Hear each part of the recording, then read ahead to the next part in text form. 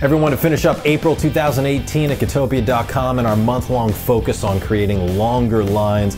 This week, we've got a very cool British pop-punk type of situation, G mixo, G minor pentatonic, and the long line is going to be created this time in a very common way that people write solos, with longer lick, a shorter lick, shorter lick, shorter lick, shorter lick, a couple of them strung together to create this long line. Here's an example.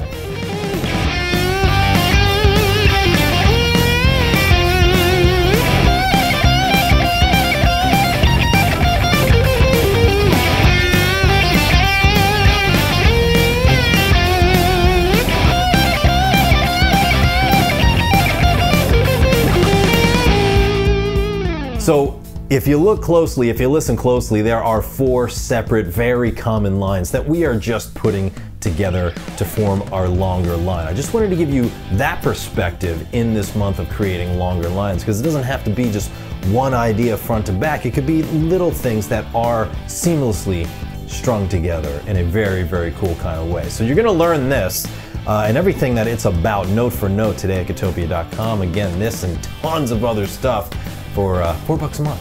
I'll see you over there.